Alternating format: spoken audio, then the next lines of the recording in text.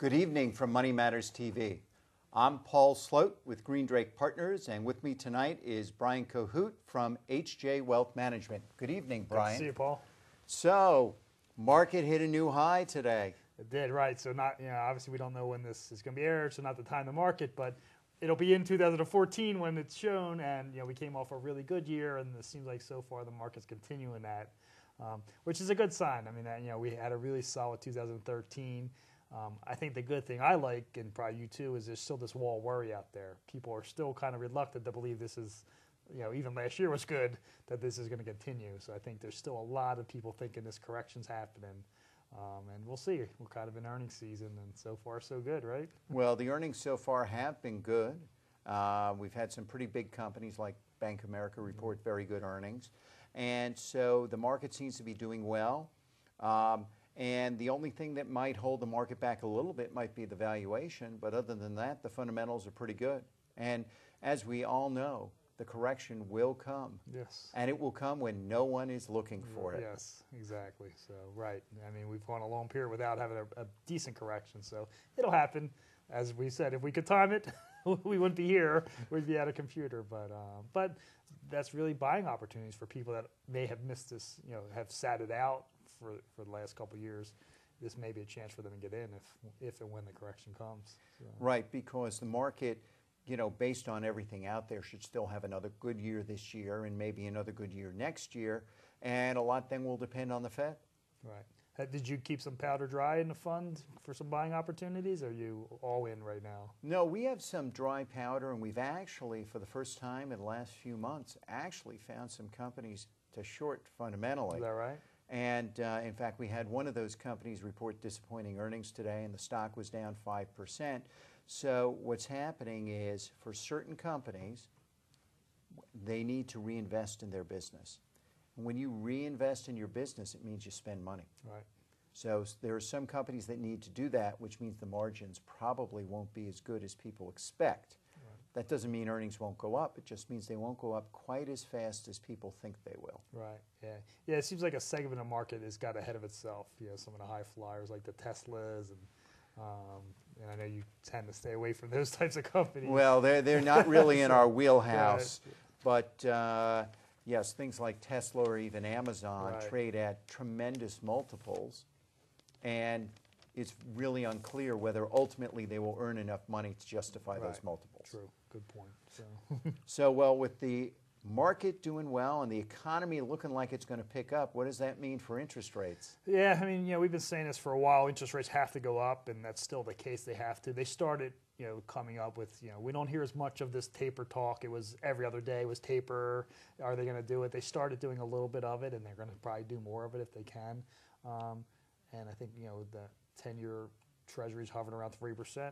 Rates are going to go up. I mean, they have to continue to go up, which puts pressure on the bondholders, right? They weren't getting a whole lot of interest to begin with, but I think we're all going to see the yield curve continue to go up, which is good for the banks, which is why the banks are probably having a good time right now. So we'll see. It should be good for the saver in bank accounts, right? Because hopefully eventually they'll get a better return out of their They'll bank. actually get a return on their investment. Exactly. So, what are you doing anything for the impending rise in interest rates, or? No, we have taken a more conservative view with certain interest rate sensitive areas of the market, such as utilities or REITs. REITs actually had a very bad year in 2013. They did. Yep. And most people don't realize, most people who held REITs, even with the good dividends, they lost money. Yeah. In a market that was up 30%. Yeah, interest rates freaked out the REITs. So the interest rates really freaked out the REITs. I think some of the select interest rate sensitive issues will be okay because they'll be able to raise dividends enough to offset the interest rate increase. But I think for the interest rate sensitives, it will be a problem. Yeah, I meant that as so last year it was primarily a U.S. dominated rally in the market. What do you see in Europe, or more importantly, emerging markets were negative? You see that reversing, or you still think U.S. is the place to be? Well, I think U.S. is still the place to be. I think Europe is turning a little bit, so it's going to get better. I think that Europe faces some medium to long-term issues. Will the economy get better enough. And by that, I mean you've had this since countries like Italy entered the EU. Right. You've had this massive difference in economic performance where before then, they and Germany were basically in sync on economic performance. But once they entered the EU and were tethered to the euro and to the policies run out of Brussels for the overall EU, their economy has massively, massively underperformed. And in fact, their industrial production is back to levels not seen since the 1980s. Wow.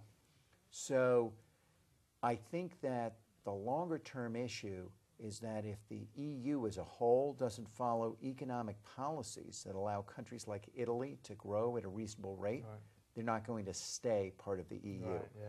So while I think in the near term you have a cyclical recovery in Europe and you'll have certain sectors like some of the financials and some of the industrials where you can do well because they're going to be tied to overall not only European but global economic recovery, I think the intermediate term question is what happens to Europe starting later this decade if they don't have a robust recovery. Do you think the EU will get unwound in our lifetime?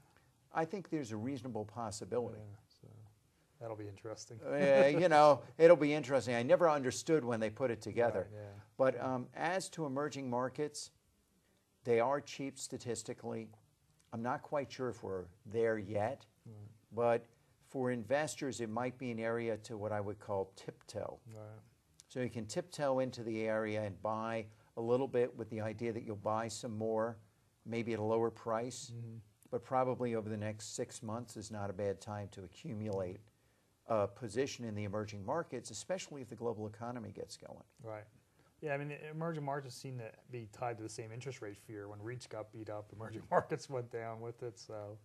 Yeah, so it's interesting. So. Yeah, and if you were to look at the spreads, emerging markets are actually almost as cheap as they got relative to the developed markets as in '08 or back in the early 2000s. Oh, wow. So you're almost at the point where you just say the spread's so large, you got to go, right. And then it will happen when it happens. Right. Yep. Good point. So speaking of the global economy, let's talk about commodities. Yeah, I guess there's a renaissance going on in the U.S. with commodities. I mean, commodities another had a tough year, right? I mean, gold was negative, oil was flat to down, and I guess a lot of it are pinning it on the slowdown of China as part of the culprit. But we're having a big natural gas renaissance here, so it's interesting. I mean, I think inflation eventually has to rear its head.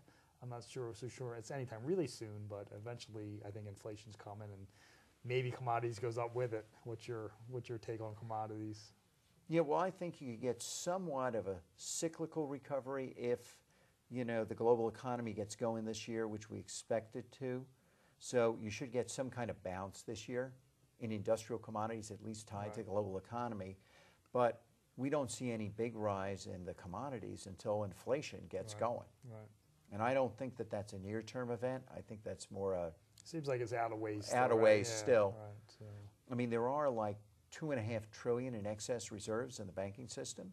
Right. And if they get going, yeah, we can get some inflation, but I don't think they're going to get going yet. Yeah. Do you think natural gas is a game changer for the U.S., or is it more hype than reality? Well, I think it's partially a game changer. I mean, I think the U.S. is on the path to energy independence. Most people don't know, but our net trade balance in overall energy is positive. Yeah, so we actually export some natural gas today. We also export NGLs, natural gas liquids, such as ethane, propane, butane. So and we also export refined product. So when you take all those exports and offset them against the crude oil we import, we're actually net neutral to slight positive. Right. So I think over time, it's a huge positive for the U.S. to truly be energy independent. And I also think it's going to have big implications for our foreign policy. If we don't need to really import crude from the Middle East, do we need a big military presence in the Middle East? Right. Good point. So it may provide the U.S. an opportunity to think about what its longer-term strategic role is in the world and where it wants to deploy assets. Right. We got a bad jobs number last year, I guess, or last month. Last month. was it an aberration, or do you think there's something to it? I think it was an aberration. If you look at the ADP Right, job yeah, number, it was phenomenal. was Right. fabulous. Yeah. Over 200,000 jobs were created. So I think that was an aberration. The government's numbers have a tendency to be massively revised and massively wrong in the short term. So I'll give you a perfect example. Non-residential commercial construction, okay? The government originally reported September and October as negative, okay? Then when the November number came out, they revised the whole thing to positive for September, October, and November, such that the growth was double digits for those 3 months on an annual basis. So when you look at government statistics, you really have to take it with a grain of salt.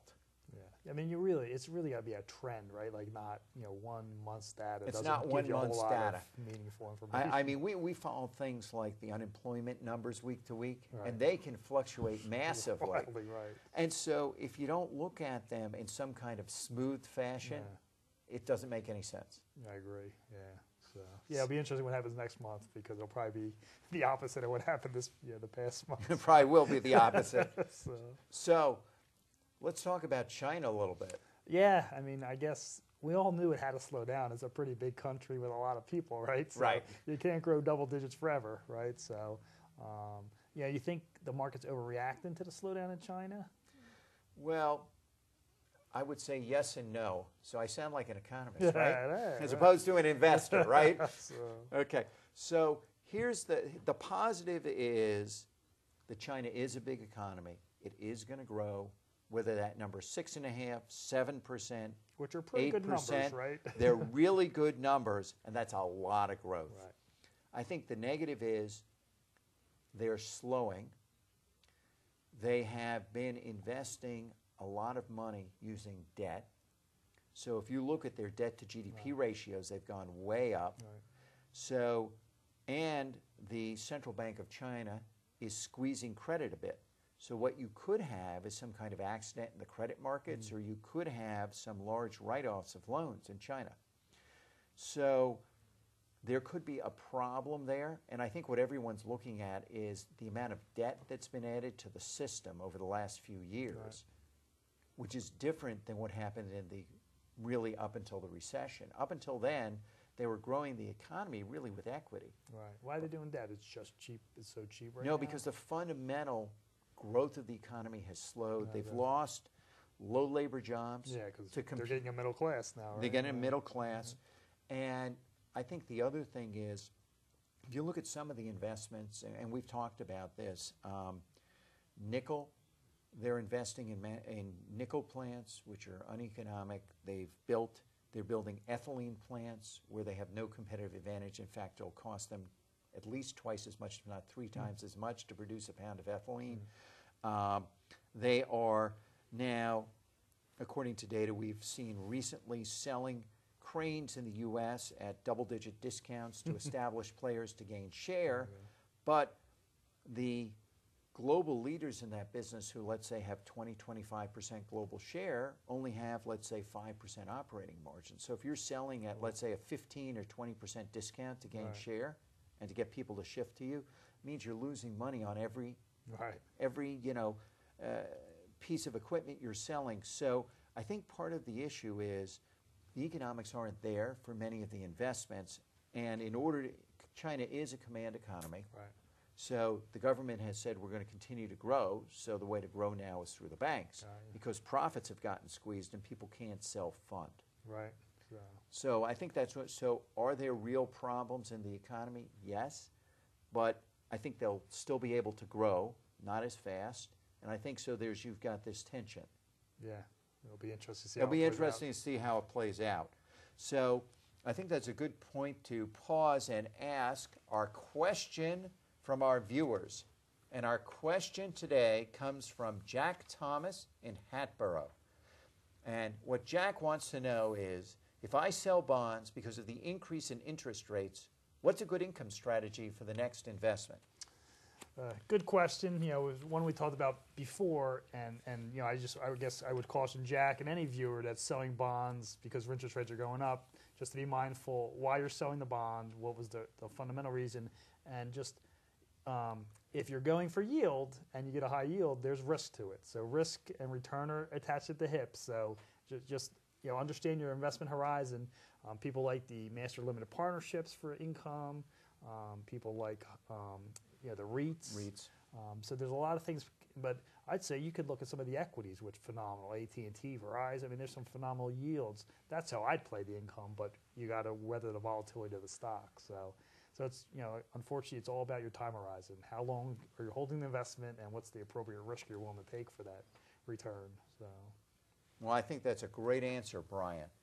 And if you'd like to see a question asked on the show, please write to Money Matters TV, 205 East Levering Mill Road, Ballackinwood, PA 19004, or email us at moneymatterstv@gmail.com.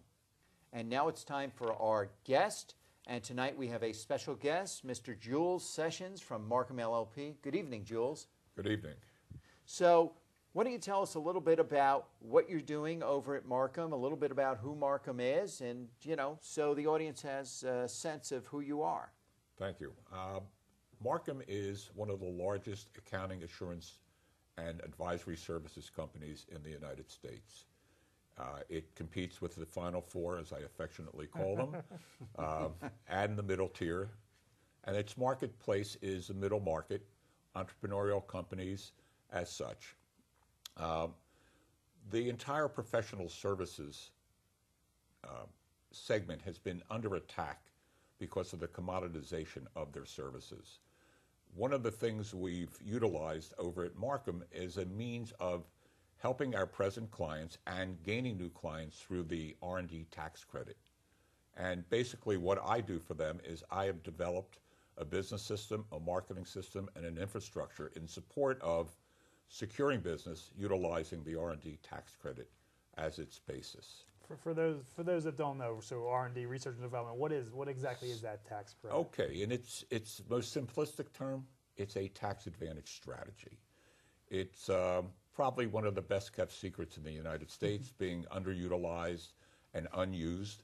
There are tremendous misnomers as to what it's all about, but it is a 30-plus-year-old government incentive program which is meant to keep research, development, and the word experimentation here in the U.S.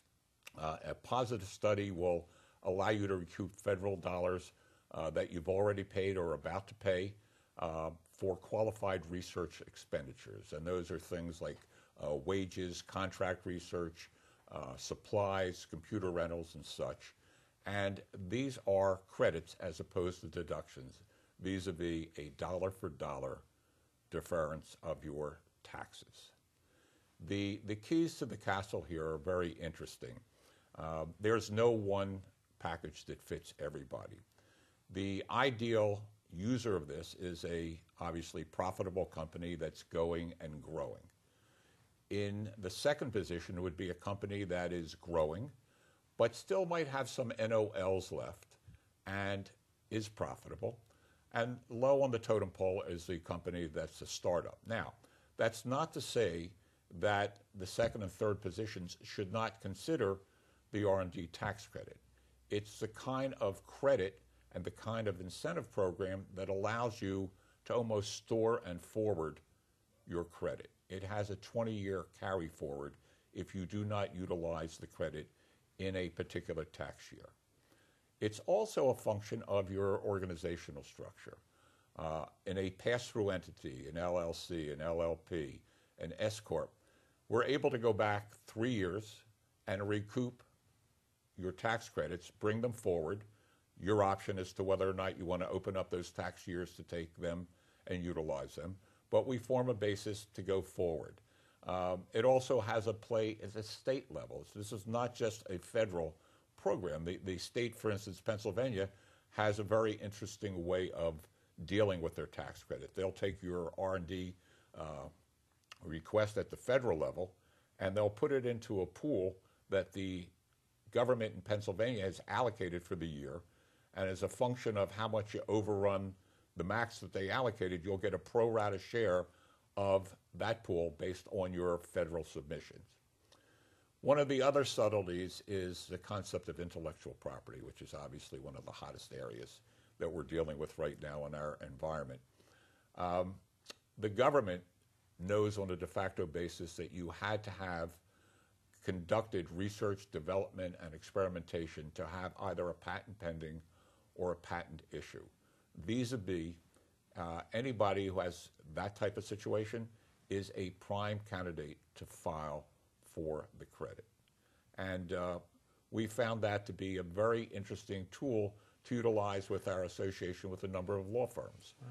This is client relationship material to the nth degree. It allows us to go in to the law firm, tell them that we have this capability. They're able to go back, and I hopefully not going to get accused of blasphemy here, but instead of ka-chinging while they're sitting in front of their client, they can give them oh, by the way, we think that we have something that's going to put some money in your pocket. Because really what we do, the results of this increase the cash or cash flow position of a company. Right. It also has a very subtle utilization in the M&A area. It's truly a hidden asset. If theoretically you're the seller in a company and you've never conducted one of these studies, you can, and the cash increases your valuation. If you're the buyer, on the other hand, and the company you're acquiring has not taken advantage of the R&D tax credit studies, and you do, that's going to lessen your purchase price. So there's kind of a unique way that people are able to utilize this credit. One of the misnomers is, hey, you know, I already expensed this, I've capitalized it. The fact of the matter is the R&D tax credit is a second bite of the apple. So you mean we could actually deduct the same expense twice? Well, I wouldn't go put it in that form, but... that sounds like a tax shelter.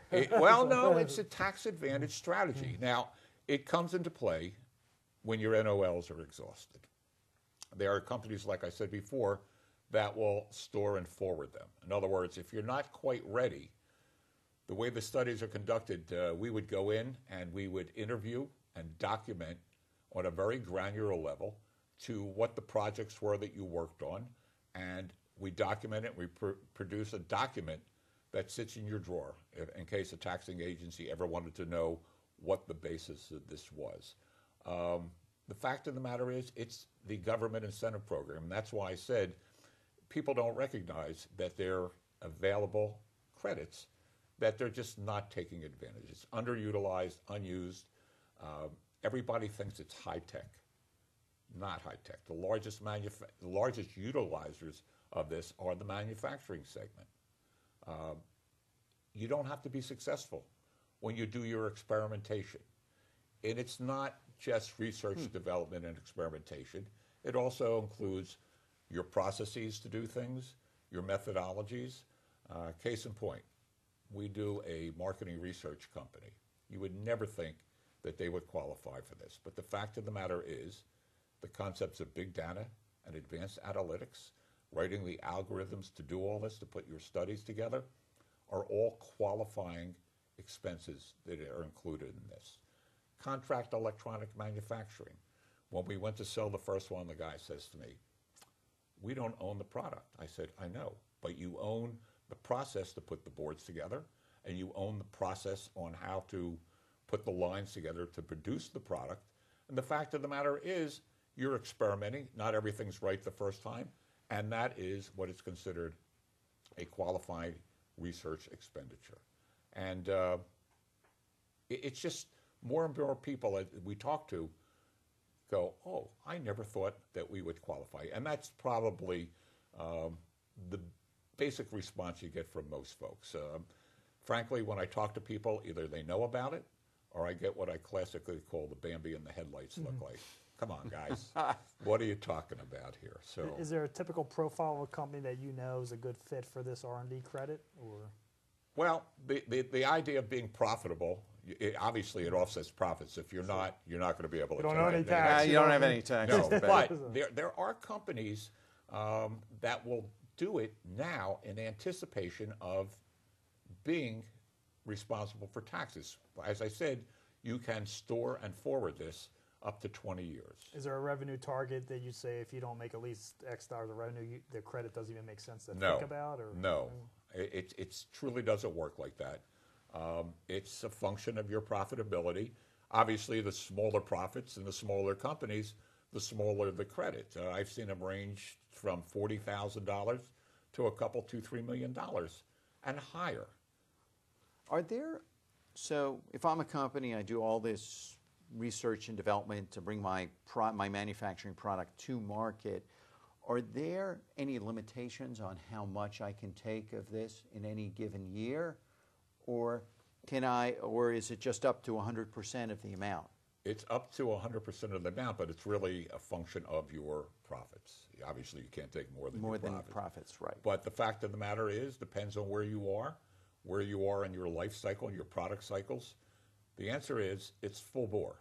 And as I said before, if you don't utilize it all in 1 year, you carry it forward to the next year. So it doesn't go away, and you come back on a year in and year out basis. It's one of these concepts that's additive to the extent that when you go out and start these studies, you have a base that you create depending on which method you use, and I don't want to get too technical about that. And what we look for is an increase over year per year in the size of your research and development expenditures and your staffing. Wages are the prime driver, the people that do this. The interviewing process is meant to pull out from them the percentage of their time that they deal with this. And that is all additive in a cumulative sense to create a major portion of the R&D credit calculation is all about. So do you think a lot of companies are leaving money on the table because they don't think about this or never heard of it or think they don't qualify? I think that the last answer is probably the most dominant answer as to why they don't do it. They think we don't qualify. It's fascinating that they do, but they just don't recognize it. And frankly, it's a great opportunity for someone like myself to go out there and open up the door and create a new client for Marcum. And this is exactly the premise that I've gone to market with. So this applies to small companies, big companies. Manufacturing and technology, I would think, would be a no-brainer. To what extent can this be used in, let's say, the service industry? Yeah, we want to use it. If, let's say, we want to use it, I mean, for example, a firm like ours does a lot of research. Is that research then? Market research is not a qualifying research event. Okay.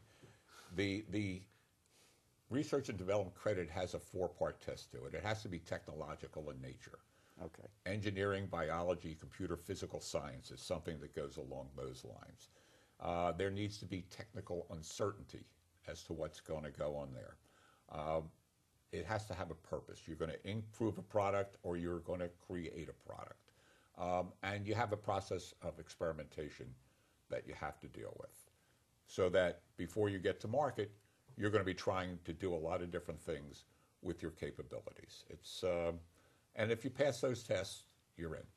Regardless of industry, size, profitability obviously is the bottom line. No profits. You know, you want to think twice about it unless you want to store and forward. And look, there are companies out there, frankly, that are startups or they're emerging companies. I won't say startups, but emerging companies that are just about to break out and they're going to have banner years projected in the future. It pays them to do that now because you can bring everything from the rear end up. As I said, a pass-through entity allows you to open up 3 tax years. A C Corp allows you to go all the way back to the inception of the company as a function of how good your record keeping is. And that's why we suggest you do it in a current year where people's recollection and the documentation is more relevant. But if you have great records, all the way to you. Unfortunately, we're going to have to cut off the discussion because we're out of time. But that was a fascinating discussion. I want to thank you, Jules. Thank you. Next week, our guest is Janes Hollingsworth of Militia Hill Ventures. She is the general partner of her venture capital firm, which specializes in biotechnology companies. And from all of us here at Money Matters TV, your money matters.